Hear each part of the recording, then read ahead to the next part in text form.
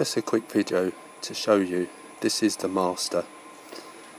As you can see, it comes with kilometres, and I wanted to change it to miles an hour. No one could really tell me, you know, what to do and how to change it. If you log into your app, click at the top, settings, make sure you're logged in. You've got to register on the app or this doesn't show. At the bottom it's got unit conversion. As you can see, it's in kilometres. Touch, and now it's changed it to miles.